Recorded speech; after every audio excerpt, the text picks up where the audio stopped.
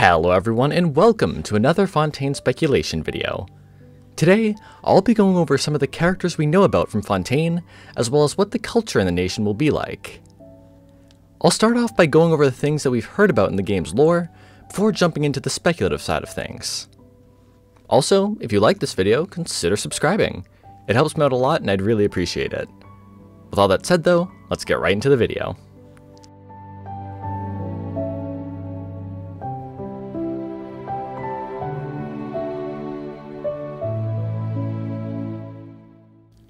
To start off, I'd like to talk about Fontaine's culture and what we know so far. Starting with the technology, Fontaine is quite an advanced nation, though not as advanced as Snezhnaya. Many inventions that we use in the game have originated in Fontaine, including the camera and various other tools in limited events. Now, these advancements were spearheaded by someone known as Elaine Guillotine. After the cataclysm occurred, he would spend his time inventing many new devices, including kinetic cores and clockwork mechanisms that are still used to this day. At some point, he would also establish the Fontaine Research Institute, which is dedicated to studying machines and energy. Some bits of Fontaine technology are found in other nations as well, with one of the best examples being the Mikage furnace in Inazuma. One of the engineers who works on this device is Xavier, who we meet in the Tatara Tales questline. When the furnace went critical during the Inazuman Civil War, Xavier was able to quickly develop a containment barrier to stop the dangerous Tatarigami energy from leaking out. He also worked to create a device that would purify the furnace right after he put up the barrier, showing that the engineers of Fontaine are quite brilliant. However, the work of the engineers in Fontaine has led to some unfortunate side effects. Santon describes the air as being practically toxic fumes, likely as a result of the industrial era that Fontaine is in. Anyways, this pollution certainly does not stop the people of Fontaine from showing off their fashion. Francis tells us that Fontaine reveres true beauty and elegance, which is reflected in the outfits worn by characters we have met from the Nation of Justice. This ideal is also shared in the Varunata Lazarite gemstone, where it says, "So praise my magnificence and purity." Now, most NPCs from Fontaine wear fancy outfits, including Dvorak in 3.4's Lantern Rite event. The future playable characters that we have seen also dress quite nicely. Liney, Lynette, and Charlotte all wear stylish and unique outfits that fit with the true beauty and elegance ideals of Fontaine. Speaking of Charlotte though, Fontaine is home to the Steambird. This is a newspaper read all across Teyvat, which also features columnists from the Seven Nations as well. The column All Things Astrological is written by Mona, who currently resides in Mondstadt. The Steambird also has various reporters that travel around Teyvat, which of course includes Charlotte. Now, the next part of the culture I'd like to talk about is the politics of Fontaine. According to Yanfei, Fontaine's legal system is notoriously complex, which makes a bit of sense in the Nation of Justice. The system is also rather strict, with Patrice telling us that even the tiniest infractions are considered crimes that have severe punishment. This high level of strictness could lead to a revolution of sorts, but I'll talk about that later in the video. Continuing on though, I'd like to mention the Narcissan Christ Institute that was talked about in the Nymph Stream artifact set. This organization is implied to have some sort of militaristic role, with the director and vice director both fighting in the Cataclysm. After this event, many of the Institute's surviving members decided to protect the realm by joining other groups. These groups included the Marcharze Phantom and the Special Security and Surveillance Patrol. Perhaps one or both of these groups act as the current military in Fontaine, in terms of both standing guard and spying. Now, there is also the topic of music in Fontaine. We learn from Xinyan's lore that rock and roll actually originated in Fontaine, and that it's quite popular there. The Iridescence Tour also originates in Fontaine, which recently made its way to Liyue thanks to Dvorak in 3.4's Lantern Rite event. Speaking of events, in 3.7's TCG event, some characters say a few things in French, at least in the English dub. French terms and phrases will probably be used a bit within the lore of Fontaine, and I just wanted to mention that now. Anyways, I think it's time to move into the characters from Fontaine that we know of so far. Starting off the known characters, we have Liney. He was first shown to us all the way back in the Travail trailer, though not much is really known about him. However, Kirara does have a voice line about him, where she describes him as a magician that can make any object disappear, then reappear out of thin air. Him being a magician does line up with his appearance, having the traditional top hat that you typically see a magician wearing. As for what his element could be, Electro or Anemo could tie in with the magician theme, as he would need to have speed and finesse to perform magic. He could also be Pyro, which would match his color scheme.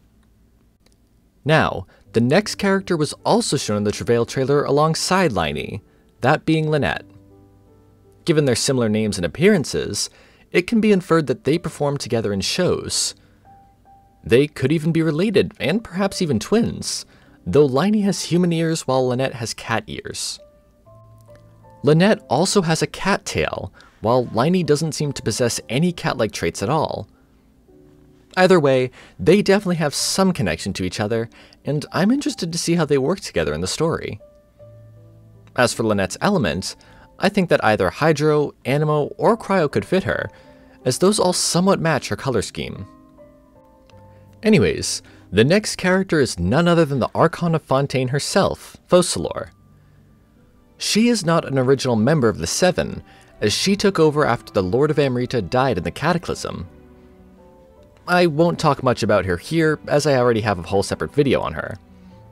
As for her element though, she will of course be Hydro. Moving on though, the next character is the Chief Justice of Fontaine, Neuvillette. Their name was revealed in Nahida's official introduction on Genshin's social media, as they were the one who gave the quote about Nahida. From this quote, we can speculate a little bit on their personality and what they'll be like. I've mentioned in previous videos that they say Focalors is prone to hysterics, which leads me to believe they act as sort of a babysitter for her. However, within the same quote, they also praise Nahida in her role as Dendro Archon. They say that while others might claim she pays too much attention or dotes on people too much, they believe her sense of responsibility as Sumeru's deity to be a commendable thing. To me, this paints Neuvillette as someone who likes to observe others, making fair judgments about people based on their character. As for their element, I am almost certain that they will be Hydro. Prominent leaders in other nations share the element of their Archon, such as Jean, Ningguang, Kujosara, and Alhaitham. Anyways, the next character is the only future playable character from Fontaine who we've met in-game, that of course being Charlotte. As I said earlier, she works as a journalist for the Steambird, and also travels with us during the 3.7 TCG event. She is shown to be very passionate about her work, coming up with multiple extravagant titles for her articles. Even so, she still gets a bit nervous when meeting famous or important people, as we see a few times in the event. I think this is a really cool detail for her character, as while she is a reporter and keeps her cool often, she is still a fan of these people and has heard a lot about the great feats they have achieved. As for her element, we were able to get a look at her vision during the event, revealing that she is a Cryo user. Perhaps she'll end up being the first Cryo Catalyst character, as we're still waiting for that. I hope she is released early in Fontaine, perhaps in 4.0 or 4.1, but other characters have had longer waits before. Now, there is one more character in Fontaine that we know of, that being Chiori. Like Liney, Kiara has a voice line about her that tells us more information, and she is also mentioned in Kirara's 4th character story. Within these, we learn that she takes fashion very seriously, and that she also tailored Kirara's outfit for her. We also learn that she is now a famous fashion designer in Fontaine, which is where we'll most likely meet her. As for her element, I think Electro could fit her, as it would symbolize her homeland of Inazuma, located far across the ocean. Anemo could also fit her, as she left Inazuma to freely travel the world and set up shop in Fontaine. Now then, I think it's time to get back into the culture talk and my speculations on what Fontaine could be like in these terms. As I said earlier, Fontaine reveres beauty and elegance, which is reflected in their fashion style. I think it could be interesting if this reverence is also reflected in the personality or ego of some people of Fontaine. Some of the people we meet may think that they're better than others, be it others from Fontaine or from the other nations. With Fontaine likely mirroring Revolution-era France, there could be a class divide of sorts, in which some of the people on the higher levels think less of the people on the lower levels, and vice versa. In Sumeru, the sages as the upper class despised Zubair theater as the lower class, while the people of the theater were more or less just annoyed and upset at the academia for punishing them. In Fontaine, I would kind of like to see both sides just absolutely hating each other, each believing that their ideals are the pure and elegant ones. On the other hand, people may try their best to fit into society and not speak out due to Fontaine's strict laws. In the 3.2 run of Marvelous Merchandise, Lieben says that the people of Fontaine are antsy at the moment, and that they said judgment was soon to come or something like that. Perhaps the laws and their penalties are getting more and more severe, which will lead to some sort of big judgment in the nation. The laws getting more strict could then result in a revolution, which would then be a major plot point in the Archon quests. The theme of revolution also ties back into rock and roll, which is shown both through Xinyan as well as real-life classic rock songs. Eventually, this revolution could lead to many changes in Fontaine, including less strict laws and punishments, and perhaps the introduction of projects to help fix the polluted atmosphere. Now, as for the Traveler in Fontaine, I feel as though quite a few people will recognize them in this nation. We know that the Steambird covered the story of us and Dvalin, so it is very likely that our adventures in other nations have been covered as well. We could have many fans in Fontaine, as well as people who treat us differently due to our fame. Anyways, I think it's time to move on to a few potential character ideas that I have for Fontaine, and what I'd like to see. For the first speculative character idea, I'd actually like to go back to my Chenyu Vale speculation video that I released back in January. In that video, I discussed a character who we could meet at Yilong Port.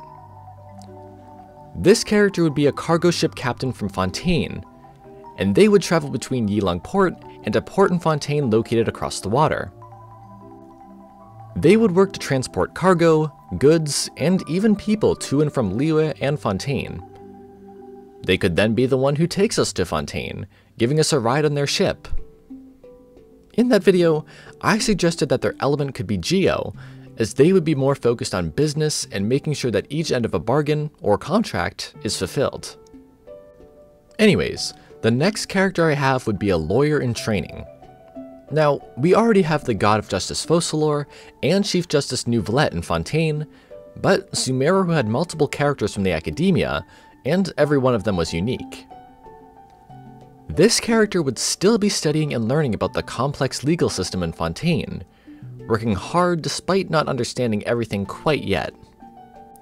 Perhaps if we somehow get into legal trouble in Fontaine, this character could act as our defendant in a trial, which would help them get some hands-on experience in their fields. I think it would also be cool if this character knew of or has met Yanfei, seeing her as a role model to get better in the world of law. If they haven't met yet, there could be an event at some point where the two finally meet.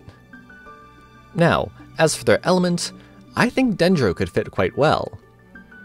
To me, Dendro fits well with characters with unshakable goals and dreams. Their dream could be that they want to be the best lawyer in Fontaine, perhaps even better than the Chief Justice themselves. Now, for the last character, I thought about an Institute engineer. This character would work at the Fontaine Research Institute, perhaps as a high-level engineer. They would like to tinker with technology and would be very safe in their experiments. Perhaps they could even give us some useful gadgets that they've made before.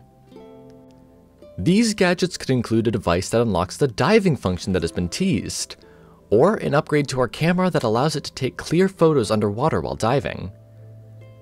They could also be the one behind some of the inventions we've used on our journeys, perhaps including the camera itself. As for their element though, I think they could be Animo. I said earlier that they would be very safe in their experiments, and this could be a result of them losing a friend during the recent explosion incident at the Fontaine Research Institute. This friend could have been senior technician Edwin Eastinghouse, whose experiment caused the explosion. Anyways, that's pretty much it from my thoughts on the characters and culture of Fontaine. Fontaine is nearly here, and perhaps we'll get another sneak peek at it during the special program later this week.